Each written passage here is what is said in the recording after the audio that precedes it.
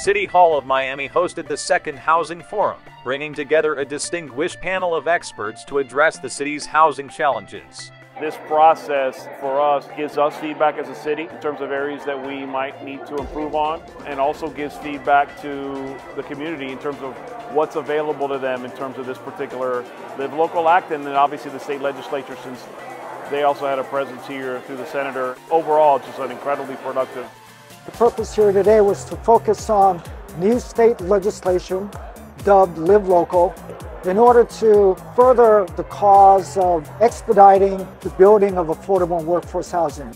It allows for insight into kind of forecasting and planning. The city being able to do these seminars and these forums earlier rather than later is going to help to facilitate faster mechanisms of affordable housing production. This forum ignites hope for a future where the city can take substantial steps toward meeting the demand for greater housing affordability.